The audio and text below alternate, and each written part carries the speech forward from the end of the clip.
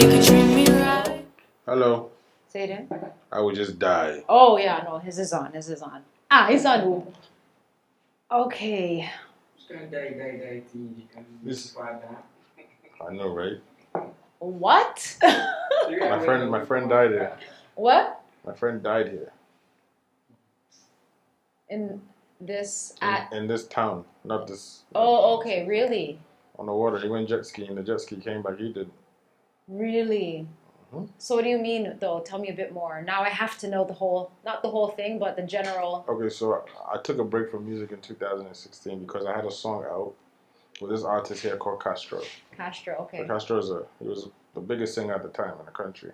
So he had a single out called Seho featuring me, and then I had a single out featuring him called Person to Person. And Seho was #1, and Person to Person was #2 on the charts in Ghana at the time. And we both traveled, and we're about to go on tour. So he was headed to a funeral outside our car in a place called Kumasi.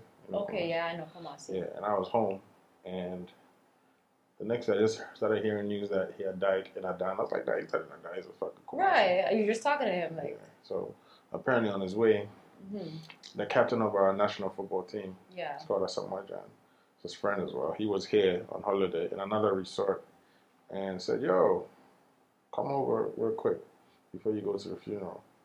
And he came, and he went jet skiing, and a fan saw him jet skiing and said, "Oh, can I join you? Like, can I ride behind your female?"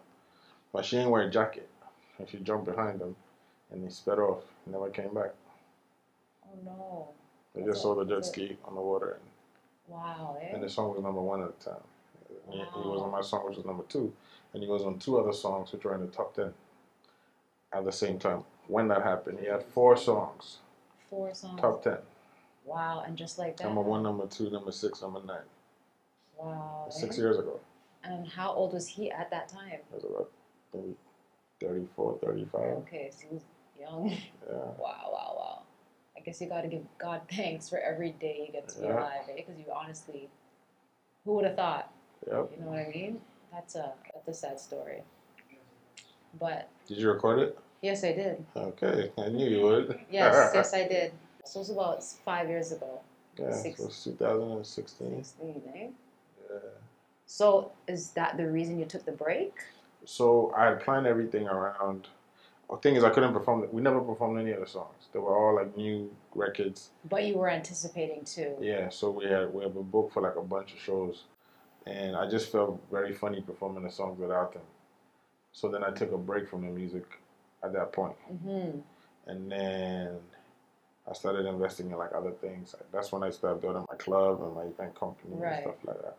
So did you do those things to kind of stay busy, or you just didn't want to be doing nothing? Yeah, I have a bunch of different interests. It's not just the music. Yeah, so, I know. Yeah, so I decided to explore those.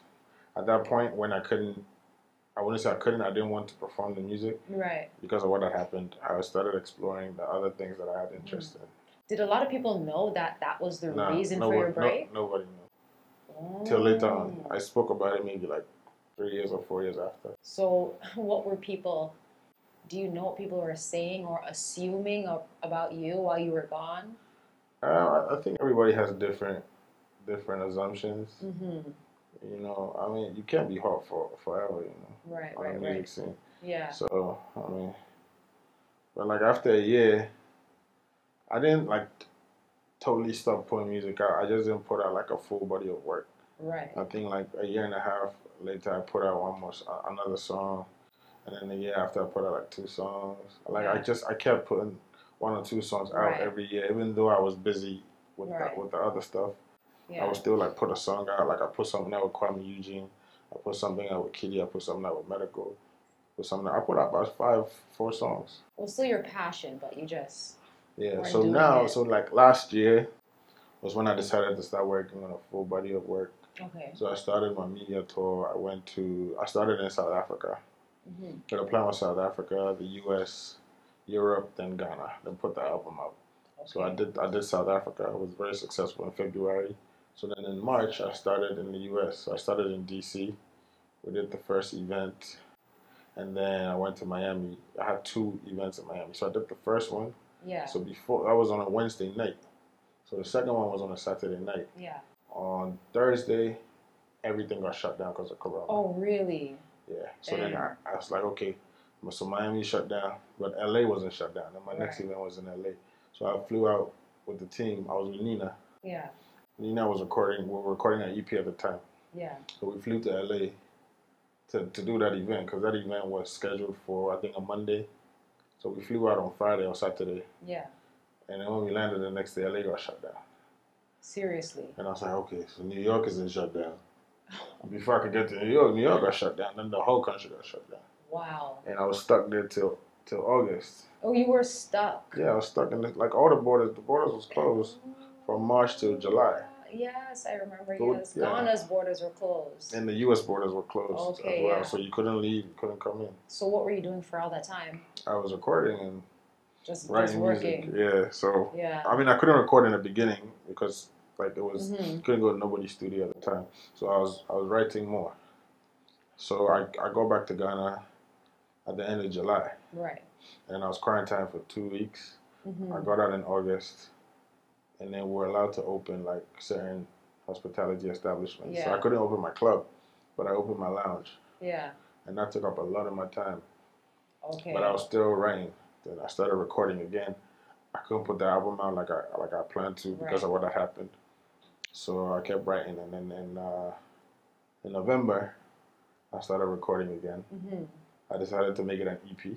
Okay. And then Ronnie turned me up, and Kill Beats, and all these producers started working on this project. Nice. And now there's like 16 songs, so it can't be an EP anymore. Oh no, right. And tonight it's about to be 18 songs. Yeah. And then, so it's going to be an album instead of an EP now. So that's good. Then so all the songs you've written are going to be on this album. Okay, cool. Not all of them. I'll pick the best, maybe like the best 15 or 14. You think you can narrow it down to so? Hopefully. Yeah. Because you know when you like your songs, it's like how do you choose which ones? It'll be difficult because I have songs. I'm even trying to do like there's a part of the album. I have songs with certain legends that I never put out or I never promoted that I want to put on the album too as bonus tracks. But I don't know whether to put them as bonus tracks or as main tracks. I have a song with Fali Pupa from Congo that we did like 4 years ago that I never put out. That's a legendary highlight artist here called Oforian Pontatu that I have a song with that I want to put on the album that I did 4 years ago too. Oh, wow. So do you ever feel like you're torn between waiting another year to put these songs out? I'm going to put these songs out this year, all of them. Yeah. Just get them out. I mean, we brought the studio set up even on holiday here. I know, I can see. And I'm recording every other night, so yeah. Definitely, I'm gonna put this album out this year. So what is this album gonna feature? Is it gonna be mostly hip hop, Afro beats, a mix of both? I think it's a blend of like 4 different genres. Wow. So there's Afro beats, there's hip hop, there's house, right, and there's high life. Okay. So it's a mix of a lot of different sounds, and there's a lot of features. I'm probably on like only 4 songs by myself. Okay, wow. Yeah. That's going to be a really fun album, actually. Very fun. Yeah. So do you ever feel like you need to choose a genre for an album? No. You know? I'm a rapper, but my favorite genre of music is high life. High life. Okay, wow. But I can't sing. But that's my favorite genre of music. I love highlight music. I love house music. I listen to 90s R&B music more than I listen to hip-hop music. I love 90s R&B. Yeah. Yeah. This album is like and this is my 5th album, and this is my 10th year. Yeah. And this is my 5th album. You also have a record label. Yeah. So how's that going? Okay, so there's a female artist that's been signed to the label for 2 years. She's called Sefa. She's amazing. Last year she had one of the biggest songs in the country, raked up millions of streams. Wow. And she put her first album out last year, just before Christmas. It's called Growth. Go check it out. She has 2 big singles out now. All right, cool. Player featuring Wendy Shea, and the second single is called Wanty Wanty. That's her by herself. She's called Sefa. Go check her out. Nina Ritchie, she's a rapper based in Canada. Yes. She and I put out a joint EP as well, 7 songs, 2 months ago. Just go check that out too. There's 2 videos off that out. And she's working on her solo album now, and I'm working on my solo album now. Okay, so are you also working on music videos for the songs on this album? Yeah, about 7 videos. 7? Yeah. And then Ronnie Turn Me Up, who's one of the main producers of the label, and DJ Breezy are both working on their respective albums as well. Okay, wow. So they're going to be busy. Yeah, busy year. Okay, so when is this album going to be done, ready to release? I put the album out in May. May. It was scheduled for last month as an EP, but then I changed the date. And you added songs. I added songs to it, and I pushed it to May. How many artists are assigned to you right now? Okay, so currently there's 3 artists. 3 main artists. 3 main artists. There's a new girl that we're working with too. She's here with us, but her music isn't out yet, so I don't want to spoil it now. But she's here with us. She's recording. Yeah. So there'll probably be about 4 by the time this airs. Right. Yeah. Or 5. Well, you know, I'm an artist myself. Oh, yeah? Yeah. Oh, okay, nice. I'll let you listen to my song after, but you might want to sign me. Okay. I'm just saying. All right. Okay. It's possible. Okay. Yeah. So I guess let's rewind a little bit. Okay. And give me like a synopsis of your journey and how you started. Also, I want to note that you're very young. For all the accomplishments that you've made. We're the same age, and you've done like twice as much as I have. I'm embarrassed. No, you shouldn't be. I'm a workaholic. Workaholic. Yeah. So tell me about, a little bit about your journey. Okay, so I grew up with my mother. My parents split when I was about 6 or 7. So I grew up mainly with my mom, and I wasn't introduced to music till early in my teenage years, maybe like when I was about 14 or 15. My mother was an academic, so she didn't even play music. Yeah, she wasn't even playing music at home. So some of my half brothers who live outside the country started coming into town and were giving me like mixtapes, Jay-Z mixtapes and Nas mixtapes and Busta Rhymes albums and all that type of stuff. And I was in high school then. So I learned all these songs. So that's how you got into music? Yeah, I learned all these songs. They were sneaking you CDs? Yeah, they weren't sneaking me CDs, but when I would leave my mother's house to go stay at my dad's, they would be there. And they were playing music, and I'm like, oh. So you were just soaking it in. Yeah, and I learned almost all these records. And when I went to boarding school, every Saturday night, there was something called the records night. Yeah. Where the students who know how to rap or sing come perform and stuff. And I didn't have to write any songs. Really? I would just rap all these songs that I learned off my brother's mixtapes. And there, I was in boarding school. People didn't know these songs. People didn't know who Beanie Siegel was, or Nas, or Busta Rhymes. Or people didn't know any of these people, so I could rap all these songs. I could perform all these songs. And they were amazed. And they were like, yo. So when I finished, while I was still in school, I started recording my own songs. Yeah.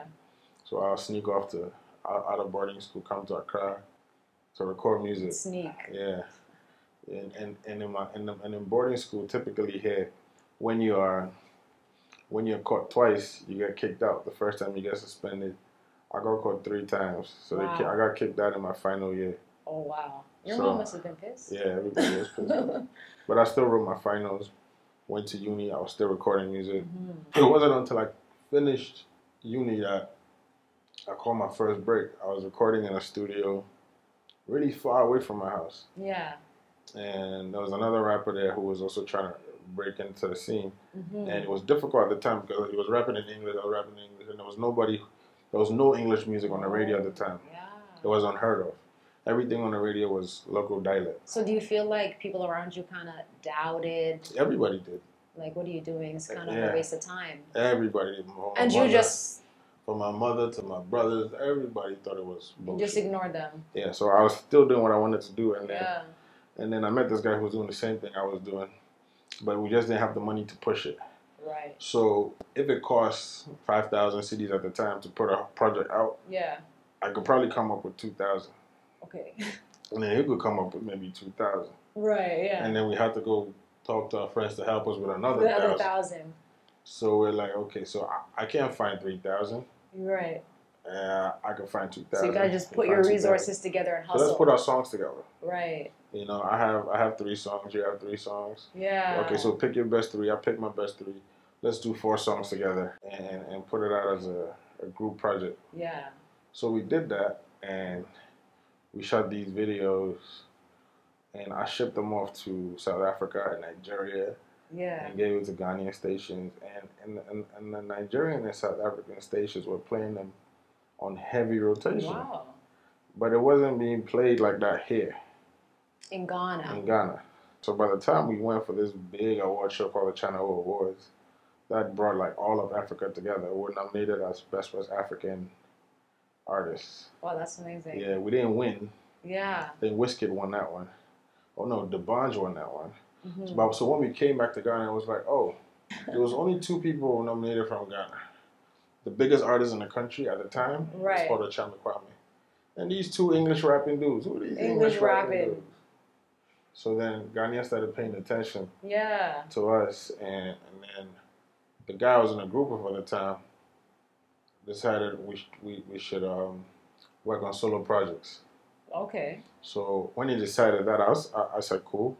Right. But then we got nominated for the Ghana Music Awards as well in Ghana. Now. Oh, okay. So now Ghana's noticing. So Ghana was paying attention, and then we won.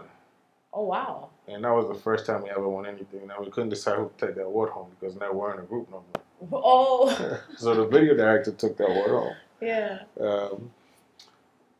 Long story short, I put my album out the next year. He didn't put his album out. Okay. So I put mine out the next year. And then that's where everything went crazy for me. Wow. I got nominated Best African Artist, BET Awards.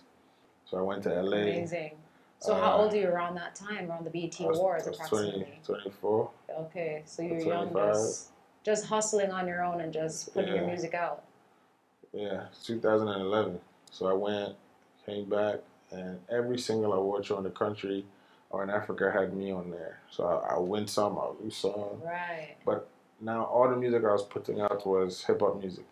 English rap music. So I still wasn't as mainstream as I wanted to be. Right. Like you would compare me to somebody who was mainstream easily, and you put me on the same shows, I'll get the same figures.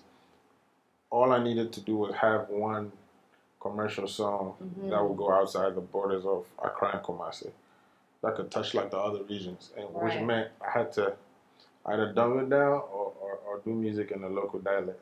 The type of music I listened to is not the type of music that I was putting out. Right, you know? But in order to survive and put food on the table, you gotta adapt. I had to adapt. So it was a song that I did called Vera in 2013. So that became my first #1 song. Big song. I was on my second album. Then I had a second one that I dumbed down as well.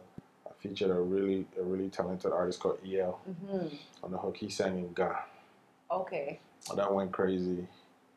Then so you were really breaking into the Ghanaian like I performed industry. Every weekend for about 1.5 years. Yeah. Like straight every weekend. Every weekend. Yeah. So do you feel like maybe if you were in the States that the type of music that you were initially putting out would have caught on for you being outside of Ghana? I really don't know. I really don't. I really can't tell. Right. So did you ever have that desire even to go to the States and I never did. And work for a year or two? Never. Really? Yeah. I've probably been to the States like 100 times. I've never stayed longer than I did during Corona. So why? I mean, a lot of people, it's like the Holy Grail is getting to America. You know what I'm saying? For me, it's not getting to America. It's getting the music to the rest of the world, including America. It's the music. I love that. Yeah, it's getting the music to Europe, getting the music to America. Not me going to live in America and trying to build a career there. I have too much control of what I do over here to want to live in America. Yeah, that's amazing. Even if I had to live somewhere else, it wouldn't be America. Yeah. America would probably top 5, but it's not like a it's not a thing for me. Yeah. Me neither. I'm here. So is there any other endeavors that you want to get into aside from what you already have going on? You got the club, record label, your own personal music. Is there anything else that you want to add? I do a lot of other stuff. I have an events company. That's called Livewire Events. Okay. So we've done a lot. So, is that new? No, it was about 6 years old. Okay. So I did Stone Boy's concert. Okay, so you're let me not say I. my company produced Homeboy's concert. Okay, cool. We produced the biggest boxing event in the country. That was Bukum Banku versus Aite Powers.